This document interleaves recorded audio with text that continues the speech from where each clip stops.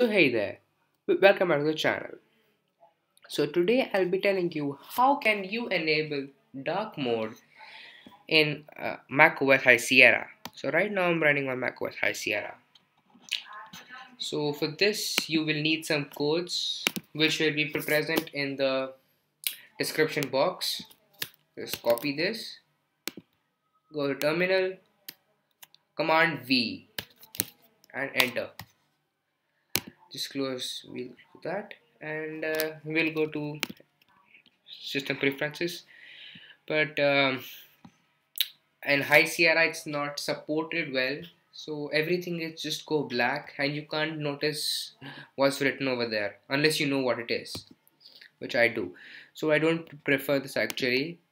um, and if you go for finder, it's see you can't even figure out what it is, especially you just cannot. It's just damn hard.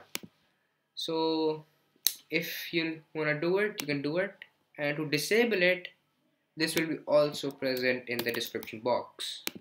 Go to terminal, command V and enter and close that, and we will go back again. It's normal again. I prefer this one because this one look convenient for me. So yeah, thanks for watching.